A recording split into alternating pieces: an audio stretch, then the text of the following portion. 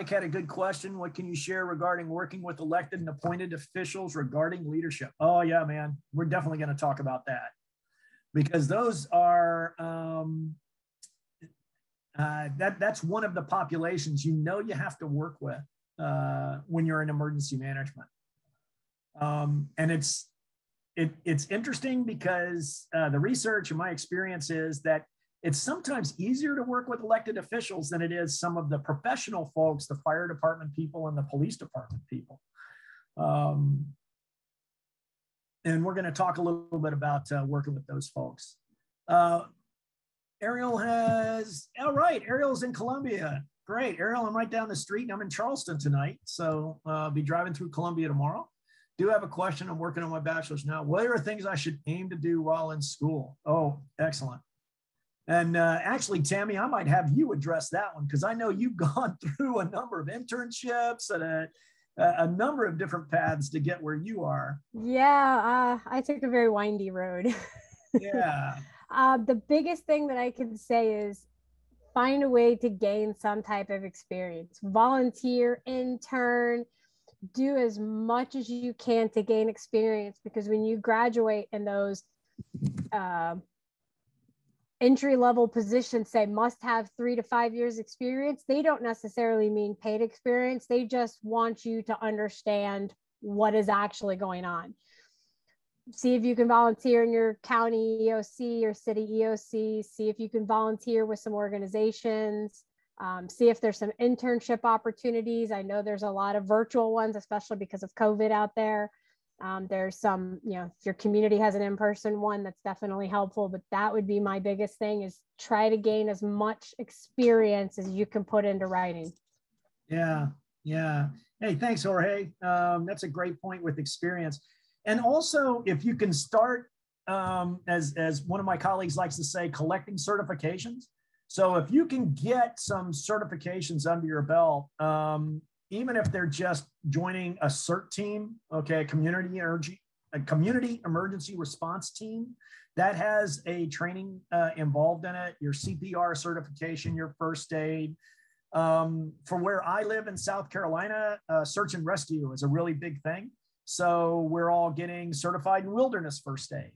And that demonstrates to employers that you have great depth in emergency management, but also you've been out, you know what's going on, you have a little bit more experience than some other candidates. So getting that type of experience, getting those type of certificates, which can be really helpful, is a good idea. Sarah asked, do you think going for EMT is beneficial? Absolutely. Absolutely.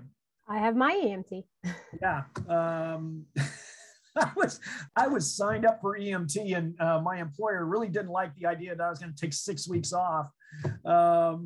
So we're looking at a different thing. Would a PMP certification help? Oh yeah. I got to tell you, PMP certification will help. Oh yeah. Okay. That's a really premier certification and hard to get. So we're going to go ahead and actually get started. Thank you everyone who's here for joining us. My name is Tammy Snedeker. I'm the initiative leader for Emergency Management Growth Initiative. Unfortunately, Lorraine, our founder, is unable to be here today with all the flooding. She works for the Walt Disney World Company, the whole management, not the little individual parks. But as a whole, they did have some things that she has to deal with all the major flooding from Hurricane Ida. So she has not had a chance to stop today. So she is working and regrets that she can't be here. So I'm going to go ahead and just kind of talk a little bit about us. Emergency Management Growth Initiative was started to help those that are looking to get into the field of emergency management. I know it's an extremely difficult field to get into. For those of you that were kind of listening just now, my very windy path took me 10 years to get my first full-time paid position. It really shouldn't be that hard in a community where we have constantly open positions. So part of one of the things that we're trying to do here is make the field of emergency management more accessible and more attainable to the next generation. So I'm going to go ahead and introduce Clemson Turregano and let him tell everyone about his background. Oh, no, thanks, Tammy. And welcome, everybody, and welcome to our international participants. Um, my name is Clemson Turregano, and I'm really excited to be working with the Emergency Manager Growth Initiative. It's something that's really important to me, and it's something I've been engaged with for a number of years in a number of different ways. And so today, we're going to be talking about a couple of things. As I go through this introduction a little bit, I'd like you to have in the back of your mind, why is this important to you? Okay, and what might be helpful as we go through this. Because we're going to be talking about why is leadership important? Why is leadership and emergency management one of the most critical skills that you can perfect as an emergency manager? What do you need to be a good emergency manager leader? Now we're going to talk a little bit about who am I leading, and then how do I lead? And we're going to give you some different ideas about what leadership is, but we're going to talk about something very unique, and we're going to talk about collaborative leadership. Because as an emergency manager, you'll find out, and Tammy, you'll have to correct me if I'm not saying this right, you're really not in charge of anything, but you're responsible for everything. Okay. And we're going to talk about what I mean by that statement. Okay. So be thinking about, why is this important to you? All right. Real quick about me. I'm a career Army officer, retired. I was a tank officer. And when I wasn't running around with tanks, I was teaching at the U.S. Military Academy at West Point or at the U.S. Naval War College in Newport, Rhode Island. I helped begin an organization that is similar to EMGI, and we call it the Consortium for Humanitarian Service and Education. And it's an organization that runs disaster simulations, primarily for graduates and undergraduates that are looking for emergency management positions. That's where Tammy and I met, as Tammy is a graduate of one of our HOPE exercises. And Tammy, you're Atlantic HOPE, right? Yep. Yeah, absolutely. So Tammy went through our humanitarian disaster exercise a few years ago. I've been doing global leadership development and have done leadership development in 42 nations around the world. And right now I'm in Charleston because I'm the leadership professor of practice at the Citadel, the Military College of South Carolina. I'm also a senior consultant to the Center for Creative Leadership. And going back to the importance of certifications, you got to walk the walk. So I am a CERT and South Carolina Emergency Management certified search and rescue official. And I've got a few degrees from different places. My Ph.D. is in American government. My master's in political science. I've got a master's in public administration and a master's from the Army War College. But all of that is focused on leadership. And how do we lead, not just as emergency managers, but as emergency managers in disaster situations? That's a really different environment. So I'm curious, and I need your help. If you would put into chat, why are you here tonight? Why is this discussion important to you? One or two sentences, one sentence is fine. You could just put in there, I'm really curious. And it's something you'd like to leave with. What would you like to leave this discussion tonight with? We're only going to talk for about 30, 35 minutes, and then we'll have some Q&A after that. But if you would put in the chat what you'd like to leave with and why you're here this evening, what you'd like to get out of it.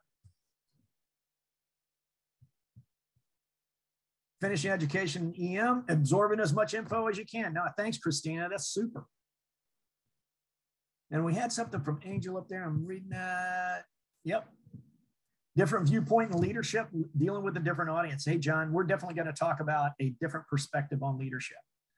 And it's a perspective that we know works really effectively in emergency management. Working in masters in IO Psych. Oh, there you go. We're going to see you in the leadership field, Camilo. Several years in EM. Yep. Let me go up. There we are. Different viewpoint. Response and preparedness, more integrated vision. Keep in mind that integration, because that's what emergency managers do. They integrate resources to address a disaster, to address a situation. And just so you know, the situation may be a disaster. The situation may also be your budget for the next year. Is as the emergency manager, you're going to have to integrate other people's resources to make things happen for you. Working 24. Oh, you work in NCEM. I take their classes. That's great, Lauren. Want to advance in career? Interested in co-op and planning section? Yep, absolutely. Definitely going to be integrating.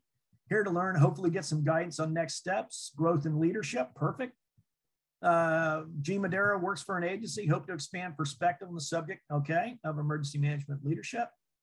Just getting in your first job as EM, as a career in EMS. Yeah. Yeah, Samantha, we're going to be talking a lot about how you can be successful as an emergency manager. And a lot of it is understanding your role as a leader within the number of agencies that address a disaster. So I want to thank you very much for providing this information, finishing the master's in 2 weeks. Congratulations. Want to go from EMS to EM? Perfect. Better understanding a leader. Oh, Timothy. Oh, Tim, I want to tell you, you made my day. And I know that Tammy did a transition from military to EM on another program with actually the best man for my wedding, General Mark Corson. Is that better understanding the leadership difference between leading military members versus emergency volunteers. Yeah, that's like leading apples and triangles. Okay, they are, because a volunteer never has to do anything you say, and you can't make them. And leveraging their motivation for being there is absolutely critical. So we'll talk some more about that. Preparing for the future, want to get different perspectives. Awesome. Thank you. John made it. Remove the indicated thinking in a changing environment. And definitely want to network more. So that's really helpful. I've got another, that's really helpful. And thank you very much for sharing those thoughts with me. But why is leadership so important in emergency management? We're all here to talk about leadership, but I'd like to get your thoughts on why leadership is important. And oh, by the way, we'd love to hear your voice. So if you raise your hand, Tammy can bring you off of mute, and we'd love to hear your voice as well. But I'd like to get 2 or 3 voices in the room about why is leadership so important in emergency management. So feel free to put your hand up. We've got one hand up.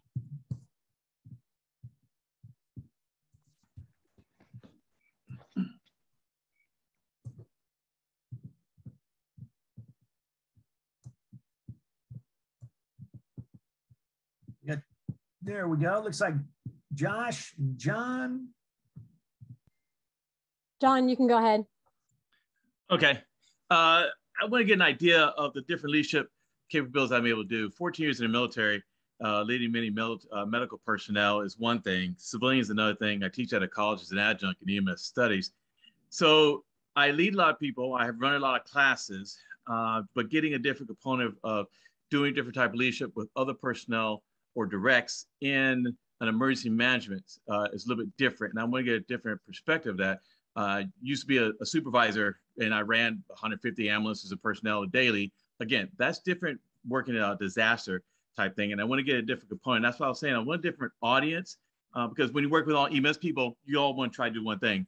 But when you're working in a different community, you have different viewpoints, volunteers, other people. Like you said, the volunteer, I'm a lifetime member in a volunteer organization. And I understand very much of, I don't have to do this. I'm not getting paid for it. Add another 0. And you try to get them to do what you're trying to do, the same component. So that's the thing I'm looking for different leadership and emergency management, what I can do. And I'm also in the process of hopefully getting a new job of actually a local health emergency coordinator. And this will probably help me a lot if I get that job that way. No, John, I'm going to add one more thing to that. And that is, you're familiar with the incident control system, right? Oh, yes. Okay, so then you know about the incident commander. And yes. The incident commander can shift, and that the incident commander may not be the most experienced person on the site. Fact. Okay, and you and I both know from our military experience, that's very different from what happens in the military. Okay, right. And that the incident commander in the military can kind of order people to do things. Well, the incident commander in a disaster situation can make some really strong suggestions. And depending on a number of different things that we're going to hit on tonight, they may or may not be able to address that disaster in a very streamlined way.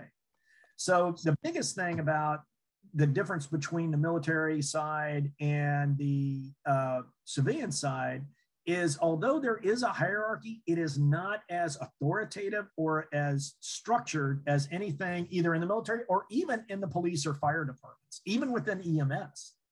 It's much looser and requires relationships. And if there's one thing I'd like you to walk out of here with tonight is the importance of relationships and building relationships and your network. Somebody mentioned earlier about, hey, building my network is really important. It is. And building, yeah, thanks, Camilo. You're spot on, man. Is or woman, I'm not sure. Camilo, I'm going to take a wild guess at that. But relationships are really critical. And you want to have relationships with everyone you might link up with at a disaster site. One of the things that I thought our local emergency manager did very effectively was we got in a group of new CERT people to be trained on CERT, right? And what he did is he brought in not the chief of police. He brought in the watch officer from the fire department, from the police department, the EMS supervisor, and so that they could talk about what they did. And then afterwards, you know, he had a coffee clutch, and we all just talked, just to build those relationships. So when you get to a disaster, it's not the first time you're meeting those people. And then it builds the trust that makes disaster response effective. The biggest challenge in disaster response is not knowing who's literally on the ground and not trusting that they're doing the right thing. You as a leader need to build that trust before that disaster happens. I hope that's helpful for you, John. That's a great comment, and I appreciate that. I think Joshua had a comment too about why leadership's important. Joshua can go now. Yes, it's actually Joshua. So J.O. from John, S.H.A. from Sharon. I apologize. So, you're fine. I get it all the time. It's not the first time, I promise. So I work currently as a paramedic. I have worked on incident management teams in Charlotte. And the way that I was able to get involved with that was actually through the taking classes and developing my relationships around the state. I'm currently in EMS looking to expand my career into emergency management. So I think one of the big things, like it's already been said, is that the relationship building and bringing outside experience into emergency management has been very key. For me, prior to working in EMS, I've also worked as an HR manager and a restaurant manager. So you've got your salesmanship, which kind of comes into like the authority portion versus like the responsibility versus authority person.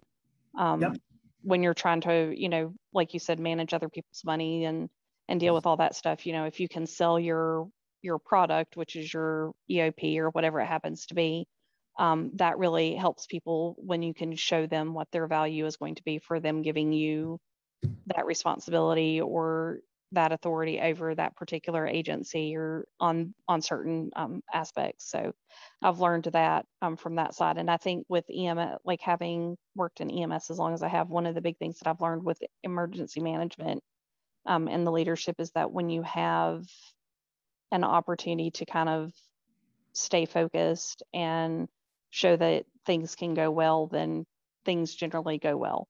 It's, you know, Absolutely. The attitude kind of thing. So, well, it is a lot of attitude, but also what I'm hearing is something that's really important, and that is recognizing the value of everyone who comes in.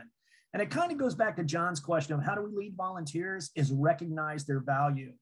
One of the people that I work with on our search and rescue team, he's very clear. He says, I don't know how to use drones. He goes, I'm not a drone person, but I have really smart people who help me understand that and who do drones. I'm not a ham radio guy, but we have people who do ham radio. So anytime we do either a mock SAR or a real SAR, he invites all of those people. And we've had some terrific luck, not only now with airborne drones, but now we're working with drones that actually go into lakes and go under the water and search for people. So he's someone who recognized the value of people and what they bring to the fight, even if they can't walk through the woods. And like you're saying, Joshua, recognizing that value and putting that value to work is how you retain volunteers. And when they find out that they're valued, they go out and get more volunteers. So Joshua, thank you very much for your thoughts, because one of the reasons that when we talk about leadership is important in emergency management has to do with a couple of definitions that come from IAEM and FEMA. Is if you look at these definitions, we're going to get academic for just a second, is just look at the definition and read that. I'm going to let you read it. I'm not going to read it to you. So that's the definition of emergency management. Here's the vision for emergency management. And this is all agreed on by all these agencies. And then here's the mission for emergency management. So take a quick look through that. There's a lot of language in those things. And what I did, I was looking at that and said, okay, where's the leadership in this? So I looked at the definition and I recognized that the leadership words are in yellow: creating, reduce, cope. The management words are in green. We got to manage, we got framework, we got communities. So management is all about things. Leadership is all about interacting with people. When you look at the vision statement that is agreed on by all of these agencies, same thing. Yellow is the leadership, green is the management. Seeks, promote, and cope. Management is all about vulnerable communities and building capacity. Capacities, training and structure and things like that. What really got me when I was looking at the mission though, right? I'm looking at the mission and there's a lot of management, very little leadership. Protects, coordinates, and integrates. Protects, coordinates, and integrates. To build, sustain, improve, mitigate, prepare, respond to, recover. All of that's planning. All of that is management. But the leadership piece is where you will spend 80 to 90% of your time in protecting, coordinating, and integrating different resources to make all those other things happen. That's what the emergency manager really does. And these three things were agreed on by all of these agencies. Okay, FEMA, IAEM, the Emergency Managers Association, NEMA, EMAP, all of them. And the interesting thing that struck me is how little leadership they reflect, but how much leadership they depend on. Because they're saying, you got to do these things. And you know what? Here's what's going to happen. I saw earlier that we have a lot of people that want to move into emergency management. You're going to be a wicked good manager, okay? Because there's a lot of terrific training out there. Tammy works for an organization that does it. I work as a volunteer for an organization that does it. But they're not going to train you in leadership.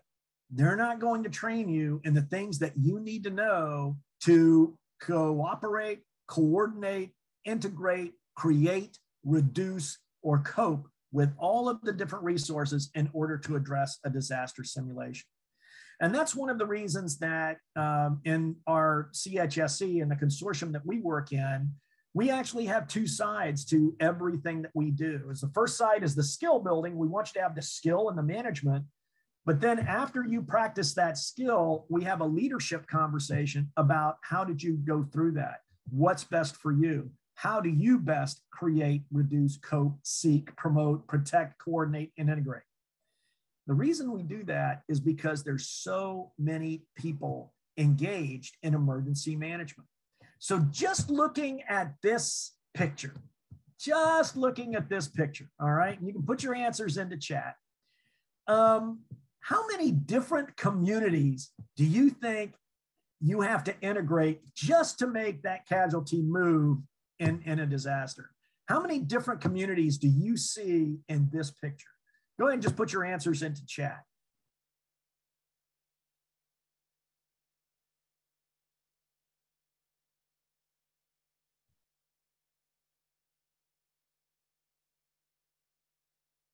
There's 3, 4, maybe more, 5. Okay, 3. If anybody wants to put their hand off, come off mute, I'd love to know what 3 you're looking at. 1 is easily identifiable. We got the State National Guard out there. At least 5. Thank you, Keela. I hope I said your name right. Ariel, I see military, EMS, there's fire. Doesn't include public or hospital systems, but it does, because what we have is, let me just go through these with you real fast, is we have, there we go. I don't know why this takes so long. There we go. First of all, we have the state. That blue building was actually a hospital that was owned by FEMA that then they never put up, but because we said we do it in our exercise, they said, oh, well, go ahead and we'll provide you everything and we'll have somebody out there to help you. You've got the American Red Cross. You've got the city EMS that's owned by the city. You have a district EMS that's owned outside of the city by a district that is in a co-op relationship with a hospital. You've got the casualty. A lot of people forget about the casualties. They are a group that you have to work with. Oh, and you probably can't see it real well, but back here, you actually have the press that's in there that is talking to some volunteers as well as an elected official. And so you have a number of different communities that you're going to have to cooperate and integrate with to make disaster relief and disaster response happen. And you've got a number of different communities that you're going to have to work with. And as we looked at this and as we looked through some of the research and some of the literature, we've identified 6 major communities. The first one is your team. So when you're an emergency manager, you're going to have a team that's working with you and you're going to have to work with them. You have the disaster casualties. You'd be amazed how many people forget about the casualties. But you know what? They are a critical component of the decisions that you're making as a leader. You have the disaster professionals. Those are your professionals. Some of you are EMSs. You fall right into that. You have the fire department. You have the police department. In some cases, the National Guard, when acting as a state entity, could fall into that as well. Then you have the volunteers, that American Red Cross van that in the middle of our exercise drove up. This is how it happened. We're doing an exercise. Van drives up with American Red Cross. Would you like us to help? We're like, sure. What do you do? Well, we're there for morale, and we have coffee, and we have coffee, and we have snacks, and we have blankets if somebody gets cold, because it looks warm there, but it was actually chilly later on. And we just help. We're like, oh, okay. They go, where do you want us? We said right here. And yeah, we ended up with the Red Cross there, disaster volunteers. Elected officials. Elected officials, we talked earlier about different challenging populations you're going to be working with. Believe it or not, fire and police and EMS are not the most, can be challenging when it comes to who's going to be the incident commander and what type of incident is it. Elected officials are not trained for any of this, and they don't consider, it's not something that they really think a lot about. A friend of mine is a mayor here in Mount Pleasant, South Carolina, and he posted on his Facebook. He said, "Oh, we had this disaster thing, and I had to be the incident commander." Now, he and I went to the Citadel together, so he's used to being, in charge and everything else like that. But he was like, I had no idea what was going on. I had no idea what to do. And like Camilo says, egos get in the way of progress and success. And when that ego is combined to one of these different communities, that can be a significant challenge. And then you have perhaps my favorite group, and that's the media. And a lot of people will get upset when the press shows up, but hey, the press has a job. And if you recognize that the press has a role and the press has a job, and you have your talking points right, you can really have a good relationship with them.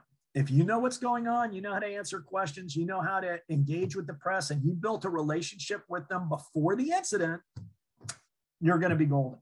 Okay. You're going to be better. The press is going to report whatever it wants. It just is. Getting upset about it means that between you and the press, one of you is upset, okay? But if you have your talking points right and you've established a relationship and you have a trusting relationship with that member of the media, yeah, that can be a really, really positive for your entire emergency management team and your disaster response. So we got to get all of these people working together. And how do we do that? How do we give you as emergency managers the skills that are necessary to do that, that difference between a military skill and a civilian skill? And incidentally, this is from one of our exercises. This wonderful person was is a family nurse practitioner who was working as an emergency room nurse, talking to our member of the media and giving him outstanding talking points. Had to put that in there, Tammy, because that's my daughter-in-law and my son out at Missouri Hope. And my son was a communication major. He would come out and play the press for us, and he was a tough press guy. And I think she's the only person I've seen smiling when he was interviewing him. So got to build that relationship before the disaster happens. So when we look at what are our tools for integration and coordination, we mentioned one, that's building relationships.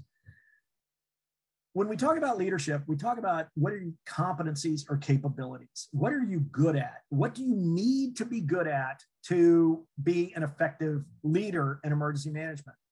And the Blanchard Company did a whole bunch of research in 2006. They came up with 10 competencies. Springer, who is another academic, came up with 14 competencies. The International Association of Emergency Managers has 9 principles that are important for you. You can look all those up. But really, you need 4 key things to be an effective leader, okay? And this can be an effective leader in emergency management or a CEO of a major corporation. And these 4 things are the 4 we call lead for success. And they are basically self-awareness. First, know who you are. You lead from the inside out. You don't lead from the outside in. You may have all the structure in the world. You may understand the incident command system. You may know how to run a command post. But you know what? If you don't know who you are, you're not going to be an effective leader. You need to have learning agility. And learning agility is the ability to see things in a different way. The ability not only to influence, but to be influential. This is one of the most important criteria for women leaders, is having that influence and having that sense of authority. You know, guys just want to mix it up and usually screw it up when they do it. Women, however, have a tendency to not be as assertive. And so there's a wonderful book called Kicking Some Glass by Portia Mount. And it's a wonderful book about building your influence and also being influential with other people, understanding what's important to them, just like we were talking about earlier. We're understanding the value of that volunteer and leveraging that value. And then the ability to communicate. So within each of these, within self-awareness, believe it or not, you're going to laugh when I say this. And if you haven't taken this test, okay, I'd encourage you to do it. Red Bull has a wonderful self-assessment about what you're strong at. And it's called Red Bull Wings. If you go on their website, believe it or not, it's a wonderful assessment. It's one of the best that's out there. It will give you some excellent insight about what you're strong at. And it's a lot of fun to take. It does take about an hour to complete because it's a very thorough assessment, but it will give you some idea about who you are and how you like to lead. The other thing you want to find out is get a mentor and find out how other people experience you. When I come across, how do I come across? Do I come across as mean, arrogant, concerned, not assertive, unknowing? And you can do this with a mentor. You can do this with a trusted peer. You can do this with your teammates. But if you don't do this, all right, you're not going to be as effective as a leader. learning agility is all about what you want and why. All right, because you're going to go for what you want. And I saw that in some of the earlier comments. And that's so powerful. Hey, I want to be an EM. Awesome. All I'd ask is, if we were having a coaching conversation, I'd ask you why. Okay, why do you want that? Because that gives you energy to go after your career. Another key thing, especially today, is understanding your bias. All right. And I really appreciate John's comments about the military and civilian. I can tell he has a military bias. So do I. Okay. I have a Southern bias. I have an American bias when I go overseas. I know that about myself, and I try to make other people aware that, yeah, that might be a limitation on my part. Also might be a strength, but understanding your bias. And then your critical thinking skills. As an emergency manager, remember I said, you might not have the authority to do anything, but the responsibility for everything. Yeah, there's going to be a time where that elected official looks to you and says, what should we be doing right now? And you're going to have to think very critically, understand not only emergency management, but also how does fire, police, EMS, volunteers, state elected officials all fit in to the response effort. That's where the critical thinking becomes so important. So honing your critical thinking skills, thinking about things in a different perspective, is critical to learning agility. Influence, what's your reputation? Goes back to relationships, and we've talked about that. What's your education? Talked about getting those certifications, also getting that experience. And not just getting the academic certification, but showing that you have the experience to do it. And then finally, as an emergency manager, those relationships and those communication loops, being open. Not only providing people feedback, but asking people for their feedback as well. Best way to open communication. Another great way to do open communication is to do after action reviews, as well as another thing that people are starting to use now is post-event reviews. Doing those and making them mandatory. You hear me thumping the desk, making them mandatory and doing it in an open way. Oh man, you're going to have people that want to talk because they need to process through what happened. And you're going to find out who your strong performers are and also what people need to know. Another thing I put in here for communication is we hang around with people that are like us, okay? And pay attention to who you hang around with and why you're hanging around with them. And then how do you prefer to communicate with others? And the reason you want to look at those 4 things, just 4 things, self-awareness, learning agility, influence, communication, is that whether you recognize it or not, whether you want to accept it or not, as an emergency manager, as someone with a certificate, as someone with experience in emergency manager, you're engaged in the process of leadership. People are going to ask you a question. When someone asks you a question, they're making you the teacher. They're making you the leader. They want to follow your answer. And so as you think about yourself as a leader, you can think about yourself as a position that is a leader. You can think of yourself as providing information. That's a leader. You can think of yourself as coordinating all those elements we talked about. That's a leader. But how you do that is leadership. And how you bring people together in a collaborative way is a social process. I know that sounds really weird, okay? Is leadership, collaborative leadership is a social process that enables individuals to work together as a cohesive group to produce collective results. As an emergency manager, that's your job. And that's why you want to make sure you have those core 4 and you understand who's in those different groups, because your job is to bring people together for disaster response and disaster relief. And it's most effective and most effective when it generates 3 critical outcomes, and that is direction, alignment, and commitment. So we come out and we understand where we're going, we understand how we're working together, and we are all about making it happen. This comes from research that was done by the Center for Creative Leadership in 2008. I'm more than happy to provide you more information about this, because when we started looking at this for emergency management, we realized that if you go back to those definitions and the vision and the mission, it really is all about integrating, coordinating, coping, and making the response happen.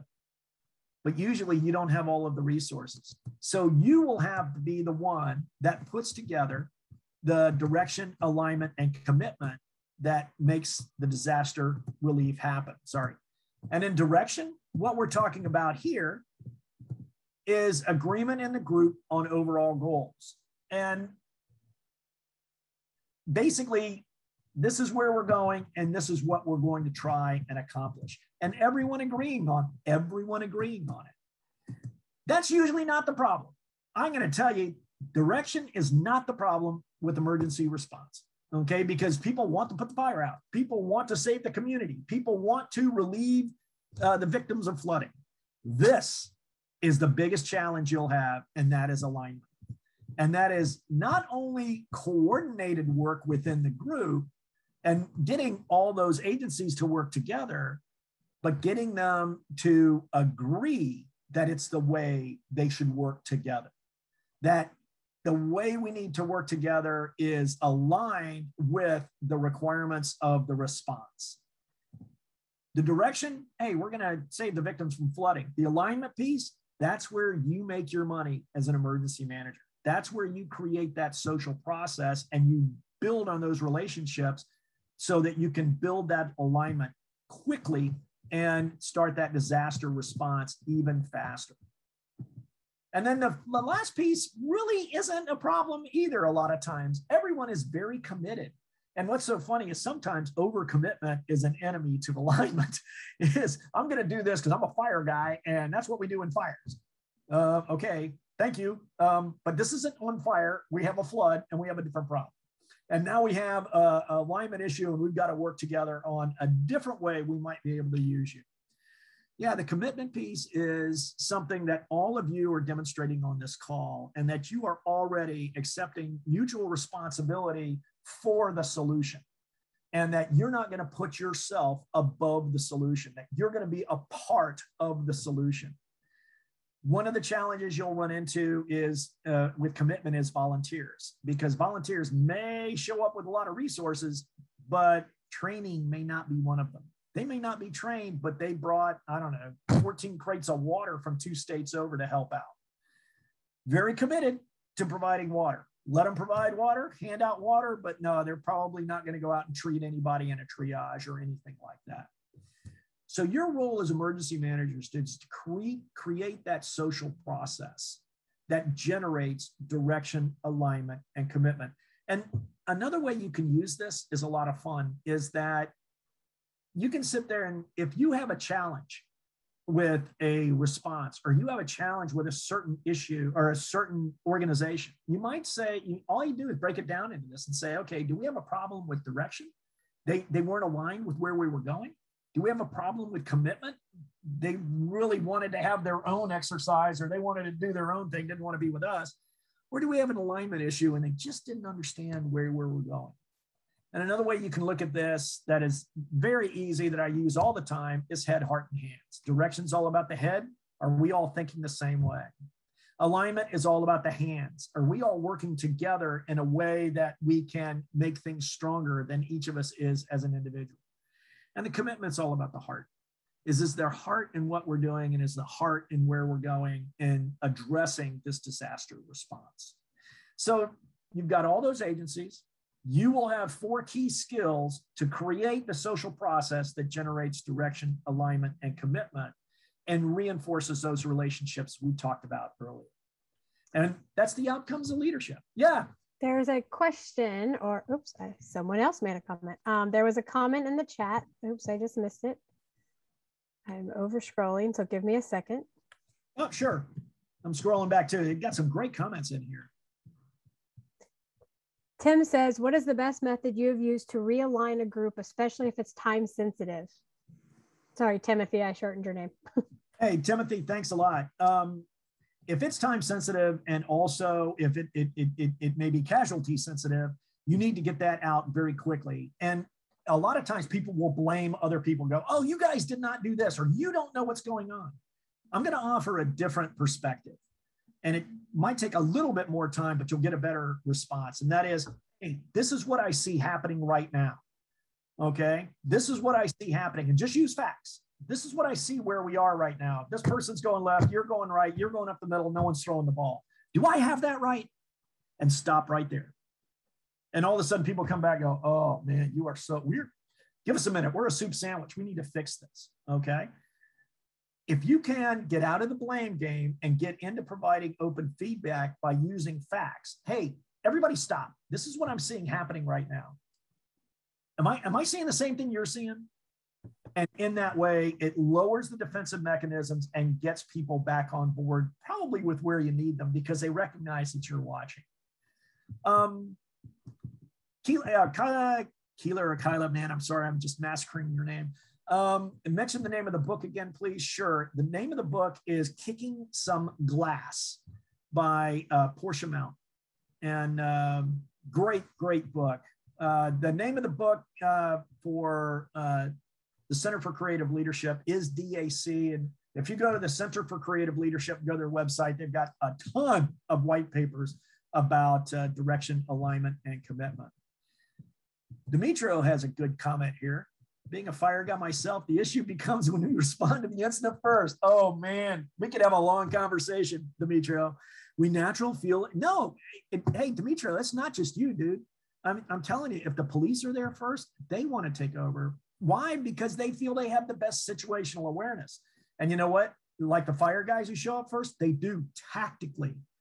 But you know what? Strategically and operationally, they may not have the best view of what's going on 2 blocks away or how this is going to affect things over time. Natural to feel like we're in command until someone with higher authority assumes command. Well, under the incident command system, that could be the mayor. That could be the police commissioner. It could be, and unfortunately, you know, we've had situations where the fire folks showed up and it was a sniper situation and he was shooting at fire people. That ended up with the commissioner of police as the incident commander. And that's one of those things where you have to be self-aware and you have to know what the system is in order to address the situation you're in right there. And yeah, if it's time for you to step up, step up. And if it's time for you to be a part of the solution and be committed to that alignment, meeting that solution together, the best way you can lead is by being a hell of a follower. And by being a heck of a follower and working with those other teams, you're going to basically resolve that disaster faster, better, stronger, and with a stronger media return than if I have a big ego because I happen to be the former military guy and I was a big commander when I was in the military and you're going to do it my way. I can tell you that doesn't work. Just personal experience. And so building on what you just said, Clemson started this with, you know, we met with me going through one of the hope exercises.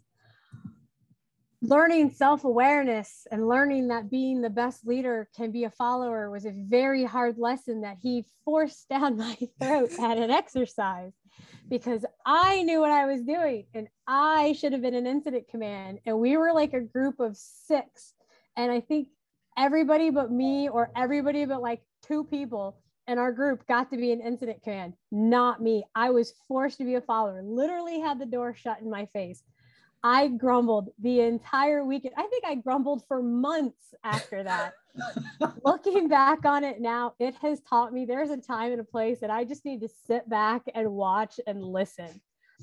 But I was mad probably a good year after that. Yeah, that does happen. But tell us about the self-awareness you got out of that, Tammy.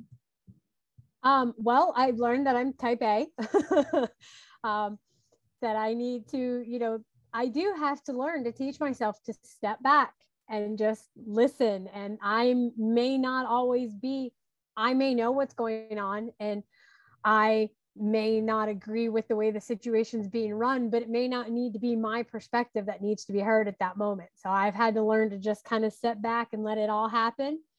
And after everything's said and done, if I feel that my comments or opinions can help the situation, then I'll go ahead and say something at that point.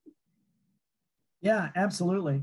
And I just want to throw one thing out here is that, and I've seen Tammy in this situation as well. Stop it. Just if it's a safety situation, speak up immediately, right away. And especially if it's a safety situation that you know is a safety situation and someone who might be an elected official incident commander may not know. And you want to speak up anytime it's a safety issue, anytime it's a life-threatening issue, anytime it's any type of issue that could create more casualties or victims. But other than that, knowing yourself and finding ways to learn more about yourself. You know, I talk about this Red Bull assessment that's out there. There's a number of assessments about core values that are online that are very good. Understanding that about yourself. We have a joke in the leadership industry that if two people are in a conversation and one person is self-aware, 50% of that conversation can be under control. So if you know yourself and what's important to you, you can manage that effectively, and you can leverage it in a positive way with someone when you're trying to influence them or you're trying to make something happen. So I just wanted to share those three things with you. I wanted to share those, that idea that first, the relationships with the different groups you're going to be working with are critical to emergency management, because unlike Demetrio, who's a fire guy and probably used to getting out there and making things happen, as an emergency manager, you're probably once removed from the actual tactical action. And it's a different set of leadership skills. And those leadership skills are really well defined when we talk about creating, reducing, integrating, coordinating, okay? And the way you do those effectively is by being self-aware, having learning agility, being influential, being able to influence others, as well as being a very good communicator. And when you use those skills effectively, you have that social process where you integrate those groups together and you can create the direction, alignment, and commitment to address that disaster challenge. So I'm going to stop there. That's pretty much what I had. And I'd love to get your questions. I think I can stay on for as long as you'd like to ask questions or have conversation. You can tell I'm very interested in this. It's one of my favorite things to talk about. And I want to thank you very much for your interaction as well as your questions and insights. So let me hand it over to Tammy, and she can. Yes. One thing I want to say, I know this is scheduled to end at 8. Like Clemson said, he's willing to go on longer if anybody has a bunch of questions that they need answered. But before you go, please make sure that you follow Emergency Management Growth Initiative on LinkedIn. You can connect with myself or Clemson. We're both on LinkedIn. That's part of expanding your network and making sure that, you know, you can reach out to us. If there's anybody else, you know, within the group here that you've, you know, seen some of the comments, might have similar interest in, I'm sure if you're not already on LinkedIn, I highly suggest it. About a year and a half ago, I finally built out my LinkedIn profile, and it has been career changing for me. Build your LinkedIn profile. Yes. Build your LinkedIn profile. But it literally has been career changing for me, because tomorrow marks the end of week 2 of my new job. And it's actually from my networks that I built on LinkedIn. Awesome. So definitely go ahead and if you don't have it, build it out. But yes, if there are any questions, you can raise your hand and you can ask audibly. You can type them in the chat. You can type them in the Q&A. We'll hang out here as long as you guys have questions. John has a question. John has a question. 1 second. All right, John, you're good to go. Of course. Being a paramedic, similar to the fire guy, and I totally understand about the different relationships people have. When I teach ACLS, Advanced Cardiac Life Support, and I have to teach the doctors and nurses, and I'm just a senior paramedic, I'm actually a critical care paramedic, and you tell them that, they still have that auspice of like, why are you teaching this stuff? We're hierarchy than you are. And you're trying to form this relationship to understand that, yes, this is what we do, this we're trying to formulate, just make sure you guys understand this all. And I've gotten that down pat pretty well, and I've got that formulation. But I'm just thinking, just the disaster just happened up in New York and New Jersey. Oh, those yeah, guys those guys were not ready for this. I mean, it's just something, it's unforeseen circumstances that happen. How would you, and I think someone else talked about that, time sensitive, how would you gather these people together to get one accord? Any ideas? Because you haven't really established a relationship saying, yes, we know this is going to happen, this is what we can do, that's great. But now this got put in 10th gear so fast, it made their heads swim. They're talking about, they were anticipating 6 foot water. Now they got 23 foot of water. Oh, yeah. everything's just on the spin. So how would you recommend, or just an idea which way direction to go when something like that actually happens? Yeah, I'll tell you, as we like to say in the South, bless their heart. Oh my goodness. But it's also one of those times where, we talk about, everything I've talked about tonight, perfect scenario. And that's what we do when we talk in an academic situation. Real life, real world, there's times when you got to tell the guy to dig the ditch. There's times when you got to step up and go, look, we're going to do it this way for 3 hours. And then we're going to have a meeting and we'll do all the collaboration stuff. But we've got to have an emergency response right now. And right now, you need to do X, you need to do Y, and you need to do Z. And if somebody doesn't want to do that, so I'm from South Florida. I've seen a couple of interesting emergency management scenarios. But my favorite one is the emergency manager gets up there, the island is flooded, and he says, this is what we're going to do. And the fire chief goes, well, I don't think that's what we're doing. I think we're doing this. And the guy looks right at me and says, you can leave. And thank you for And all of a sudden, the fire chief's like, what the? He said, I don't have time for this. And we don't have time for this. We need to do it this way. Here's our protocols. We're following the protocol. Do this. And here's what I'm going to do. I gave you a hard time. Thanks for letting me do that. You and I are going to talk in about 2 hours, but we've got to contain this now. So there are times when you become authoritative, and it's easier if you built a relationship with that guy.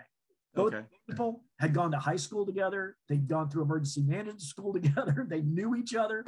So when he was giving them a hard time, he knew it was going to come around. So there's times when you get that additional, 15 feet of water. And it's like, look, the book is out the window. This is what we need to do. And this is how we need to go forward. And that's a time where that self-awareness and being able to step up, being able to communicate and leverage those relationships becomes so important.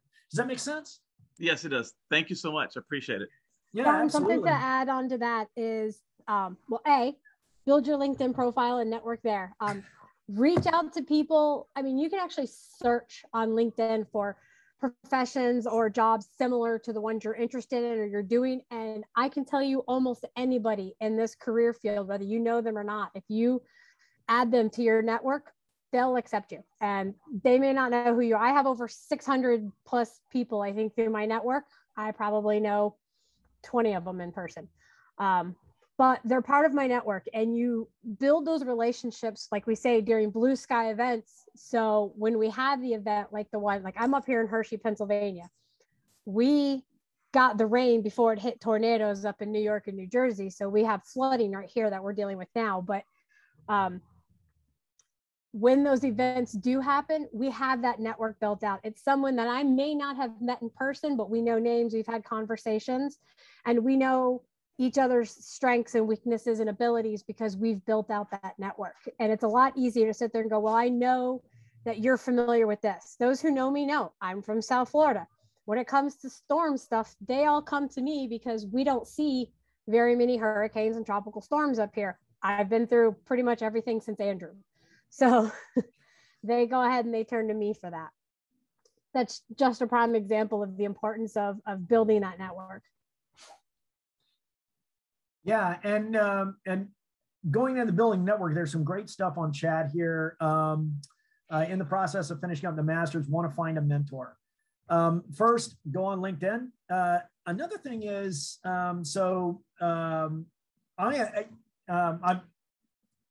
when you're looking at relationships or you're looking at networks, you want a network that is diverse, open, and deep. So, part of my time, I'm an academic, and, people come up to me and go, where should I go? I go, hey, I know this guy. And even though, I may not have the expertise you're looking for, this guy might, and I'll connect you. So the first step may be your professors, if you trust your professors and they're folks. And usually most people who teach emergency management are pretty practical and pragmatic.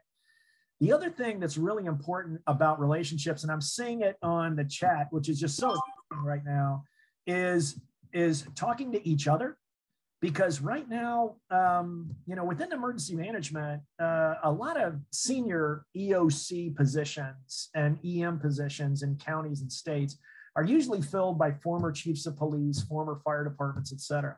That's actually going away. There's a trend within emergency management that is trending towards everybody who's on this call. And it's becoming more professionalized, which is why I enjoy being a part of it. It's becoming much more rigorous, which is why we're getting all these certifications to make sure that we understand the process and the protocols. And as you look at those certifications, some organizations, I know IAEM has this, have lists of mentors that you can send a note to that certifying agency, and they can link you up with someone as well. So start with who you know, start with the people that are next to you, and then the third way is to go to that certifying body. I think Ariel has her hand up. Yes, you are good to go, Ariel. Okay, can y'all hear me? We can. Okay, so I work in healthcare now, and I'm debating between emergency management and public preparedness.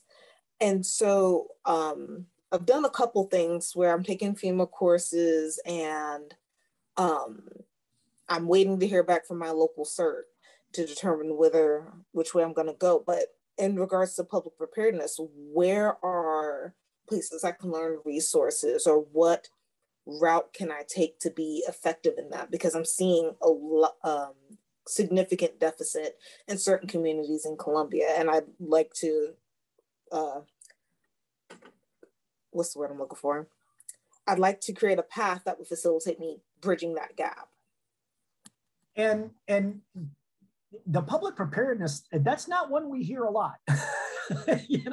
Usually that's wrapped into the umbrella of EM or emergency preparedness. It's interesting that what I've heard, and Tammy, I welcome your thoughts on this. What I've heard is that the public health field is an area that is really looking at preparedness. Is in the public health field is, do we have the resources? Do we have the background? Do we have the planning to address something like a pandemic?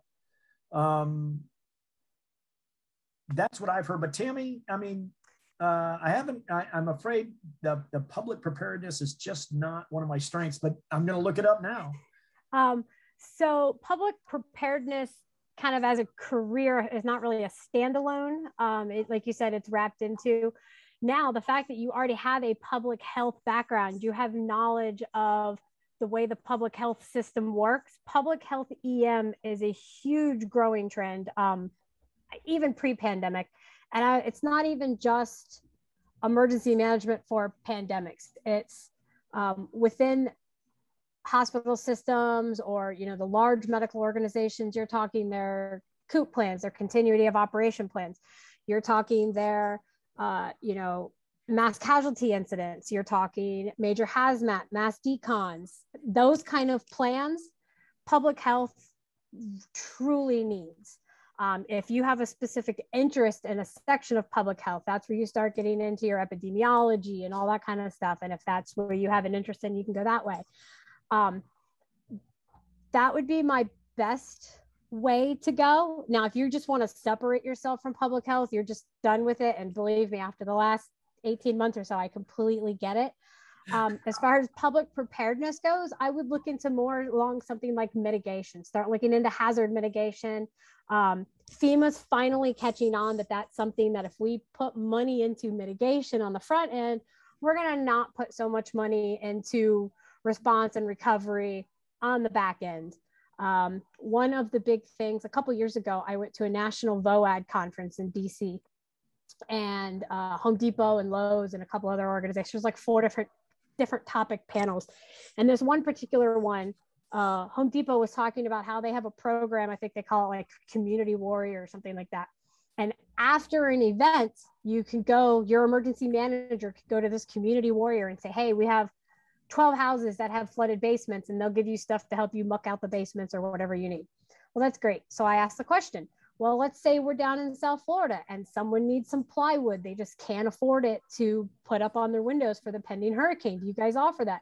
they're like, oh, we don't get grants for mitigation. So no, I'm like, well, wouldn't it be better to offer somebody a couple $100 of plywood than to risk their windows being blown in, which is causing their roof to be blown off, which is now causing them to have to literally tear their house down to the studs and start over, when you could have just donated a couple $100 in plywood for mitigation up front. So as far as public preparedness goes, mitigation or continuity of operation plans would be your best bet. And Ariel, you're in Columbia, South Carolina, right? Yes, sir. Yeah. So the state EOC is there, and I know that the state EOM is down. What is this, on State Street? I've been down there a couple of times. They're very willing to talk to people, and so if you know, again, giving them a call and just saying, hey, I want to come in and talk to somebody about this, I'm sure they'd be open to that conversation. Okay, great. Because I didn't even think about hazard mitigation, and I appreciate the way Tammy said it, because it's like, okay, an ounce of prevention beats a pound of cure. So I like the way that she said that. Yeah, absolutely. Absolutely. I may have seen a storm or two.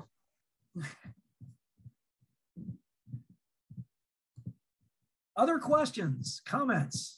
I like that everyone's connecting with their LinkedIn in the chat. That's great. See, we're building our networks. Absolutely critical. Anybody else? You can raise your hand. You can drop a question in chat.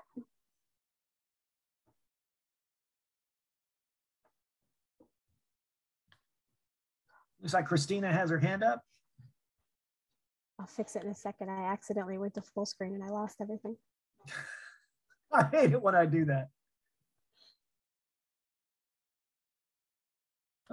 Oh, Christina put her hand down.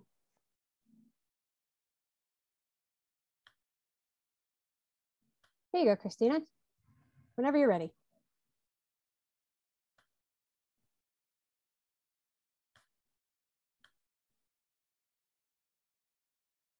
No, Christina, did you have a question?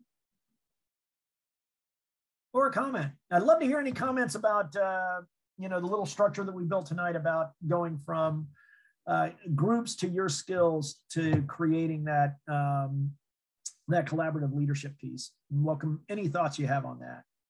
She's unmuted. She might be having microphone issues. Okay. And I think Camilo has a great comment here. Take FEMA courses. Oh yeah. If you can do it in person, that's great, but online counts as well. Oh yeah, Teresa. So, Teresa, we need to get you to our next, what we call Atlantic Hope, where we do, we take disaster simulation one step further to humanitarian disasters, and we involve people from the diplomatic world and the political science world in negotiations, in displaced persons. What else did we do, Tammy? Getting kidnapped. What else did we do? Hostage negotiation. The easiest way to describe it is you are trying to negotiate safe passage for yourself and refugees in a country that's been under civil unrest, that just went through a natural disaster. And then because of the civil unrest, there's been a kidnapping on both sides. So now you have to also negotiate the exchange of the two hostages while still following international law. And you've got like 2.5, 3 days to get it done. Oh, save the world. You can't update, you can't upset the national government or the rebels. You can't. No. Yeah. It's a very involved exercise. We've been told that it's without a doubt one of the most complex that is done at the non-governmental level. So it's a lot of fun. Yeah. John, whenever you're ready, you can unmute.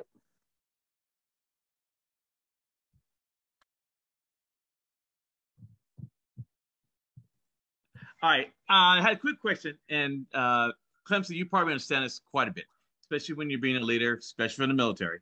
And I've done both sides. You have any other good points? And I know some people have told me, even as an instructor and as a preceptor, sometimes I can come off as arrogant. Other people say, we can definitely see you're more confident. and they just don't know you yet. And I know for people who may not have met me for the first time may feel that way versus those that know me says, no, he's very confident. He knows what he's doing.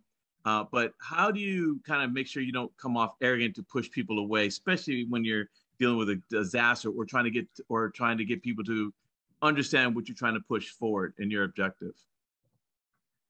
Yeah. So two thoughts on that is, how one of the things that the military does is it teaches you to take control of a situation. It does not teach you how to effectively manage that situation. True. And that creates a level of confidence that may or may not be justified. And, I'm an older guy now, but Tammy can tell you that, that when I was younger and everything else, it was a lot like that. Two things just to think about is, one, I hope you've seen it tonight a little bit, is I have a very unique sense of humor. So I try not to take myself too seriously, but I take what I do very seriously. Yes. People recognize that, and they know that, hey, look, we're going to have a good time. We're just going to have a good time. The world is falling down around us. I don't think my second in charge has forgiven me yet. We were in a dramatic situation one time. And I looked at him, and there's not much you can do when certain things were happening. And I just looked at him and said, "Are we having fun yet?" He goes, "No." But it was funny because everybody started laughing. It was like, okay, now we're going to get out of this. And what the humor does actually is it creates a different cognitive perspective. It's actually a breaching mechanism to shift people's mindset. And looking at you going, boy, that's pretty funny. And we're really human, and we're going to get out of this. Yeah, we are. So let's take a deep breath and let's work our way through this. So humor, appropriate humor, mine usually isn't, but appropriate humor is really helpful. The other thing is tell people what to expect. So, hey, we're going to do this thing, and let me tell you a little bit about what you're going to see from me, X, Y, and Z. That's that self-awareness piece. And it sounds like, John, you're a very self-aware guy, as are many of our participants tonight. So as we go through this, you're going to see me do this, this, and this. And here's why I'm like that. I'm dedicated to quality. I'm dedicated to standard. I'm dedicated to making sure that when you walk out of whatever we're doing, you're going to be the best there is. And together, we're going to make that happen.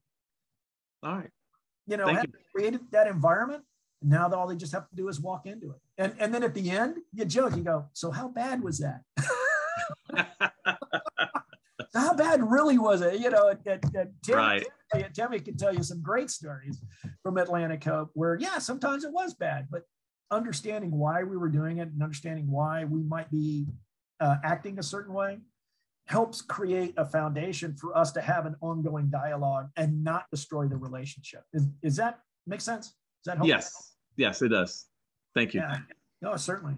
So real world experience, Clemson's talking about how, we go through these simulated exercises. Those that have been through the Atlantic Hope one for the international aid, one of the participants that same year that they completed Atlantic Hope went to Haiti during the was after one of the, it was the first earthquake. Was it the first earthquake? Went there, was helping with relief efforts and was trying to get rice and food from the main port to some more outlying towns. And one of the security people would not let them through with this food because obviously they wanted it for their families. And they used the negotiation skills and everything that they learned in the exercise to negotiate. Maybe a bag of rice falls off the truck as I drive through your checkpoint so I can get the rest of it to where I need to be. It may not be up and up, but it got the job done. And it's just learning those different skills, like you said, alignment. They both wanted the same thing. They both wanted to get the food. So we just had to kind of make sure we got them on the same path. Clemson, there's a question from Ariel. Do you have a website for the organization that you work with? She would like the opportunity. Oh, Ariel, we would love to have you. So if you go to humanitariantraining.org, let me put that into chat. Okay.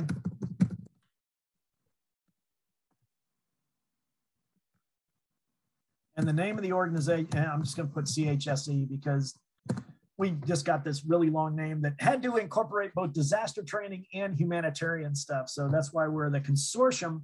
And it's a group of anywhere between 10 and 15 universities and medical schools and nursing schools and schools of international relations and diplomacy that come together to put on these exercises. I think when we did Missouri Hope before COVID, we had over 250 role players. We had, they do mass casualty, we do high stakes rescues, we do boat rescues. It's a tornado scenario, F5 tornado goes through a trailer park. So we have upturned trailers, we have some remarkably well-melaged people. I've just got to say, for all you people who do medicine as a profession, especially nurses, the grosser the better. I mean, we just had some really wicked stuff out there. And in addition to the role players, we had participation from 16 different agencies in Northwest Missouri, everything from the National Guard. That picture with the National Guardsman in it is from Missouri Hope and rescuing that victim. And we had fire departments, EMSs, hospitals. You didn't see the helicopter. We had a helicopter that was flying around that was evacuating casualties. We had drones and we had to deconflict airspace between the drones and the helicopter. Talk about an alignment issue. That was high adventure. But that's the kind of simulation we do. The other thing is, once you go into the simulation, like when Tammy went into Atlantic Hope, a lot of simulations, because of cost, only last 4 to 8 hours, okay? Because they really can't pay people to stay for long periods of time. The simulations that we run, our Hope exercises, are what we call fully immersive experiences. So when you go into the experience, you're in that experience for 4 days. And you're with your team for 4 days. You live with them, you eat with them, you save people, you fight with them. You get to eat? They get food now? Yes, yeah, it's new. It's the new stuff. We've gone soft, but yeah, it is a fully immersive experience, and we're the only ones who do that right now outside of the government.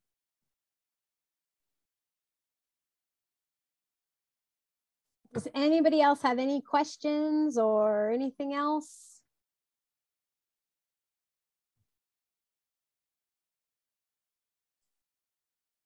Give you a couple seconds to type. Sure. In case you're like me and a little slower. Oh, John has another one. I'm just going to leave John up and he can just talk. No worries. Okay. Oh, I think I hit it. No, I'll just say thank you, Tammy. I followed you from the last time you did the when you left Florida, and I was just been following your what you've been doing. So I really appreciate this and continue on. So it's actually helped me grow a lot more. Just everything I've been doing, not knowing I've been doing it, and it feels good. So I'm like this. I'm just waiting for the next big job to come in and to jump into this. So thank you again. Yeah, no problem. I could say that we are. As far as EMGI goes, our next adventure we're putting together, I'm kind of done. This was the last one of my panels. We did 2 series. Figured we'd wrap it up with Clemson. He's the, save the best for last. But most entertaining anyway.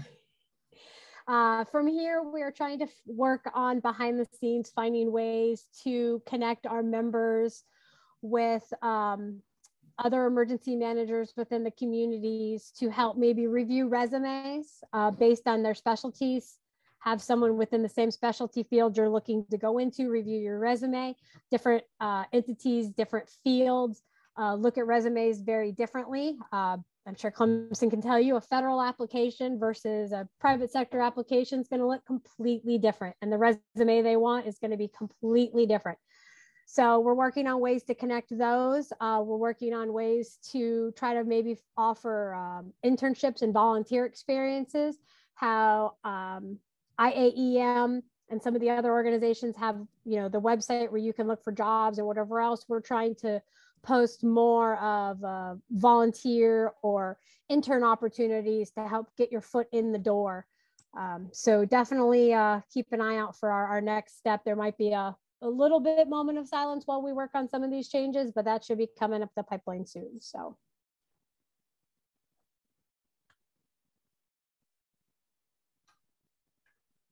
There's a question. Oops. So Christina says, I'm looking for resources as I'm just finishing my EM certification and my EMED certification.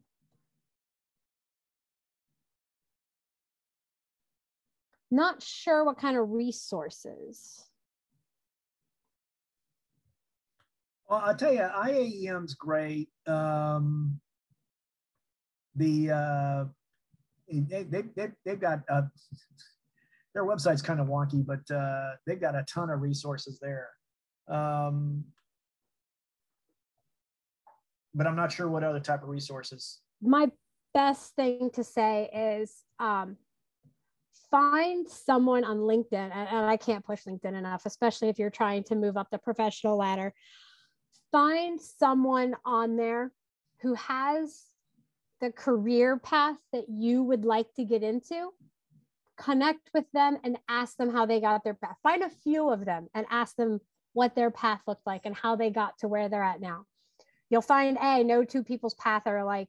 If anybody was lucky enough to participate with the AEMO video with Mr. Fugate last week, I think it was, listening to him speak and his path to get to where he got. Now, I was fortunate enough to grow up in Florida while he was the state EM. As I got into the field more, he was head of FEMA at the time. He's one of the guys that, you know, I kind of look up to, and I'm in awe of his career. Come to find out, he literally stumbled into it. He was a firefighter who was working on his degree because he couldn't move up the chain without having some type of degree. So he was working on it, taking classes in EM, and they're like, hey, here's a project for you. Well, while he was working on his project, somebody from the state called him up and was like, hey, we're going to hand you this job. And he's like, okay. He managed Florida for years and years. So the federal government calls him and they're like, hey, you have a meeting with such and such about a job. He's like, I'm not looking for a job. They're like, no, you have a meeting with this person about a job. You're going to take this job. He's like, okay. That would never happen today. You have to have a degree and 900 references and a whole 10-page bio and anything else you need to get into the field. And he's even admitted he'd never get the job today based on his experience at that time. So everyone's background is different on how they got to where they're going. Like I said, mine was a very bumpy, windy path. It took me through 3 states, many years of volunteering, but I finally got my foot in the door. So definitely just connect and ask all the questions that you can. Anything else, Clemson, before we let him go for the night?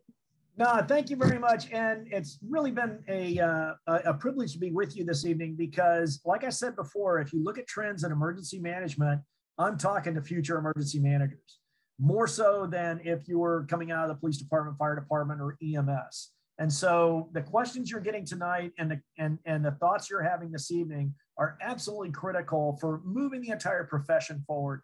I just want to thank you for your professionalism and your high standards. So thanks a lot. I appreciate it. I'm on LinkedIn. Send me a note and we'll be in touch. Thank you, everyone. Have a good night. Thanks, Tammy. Great job.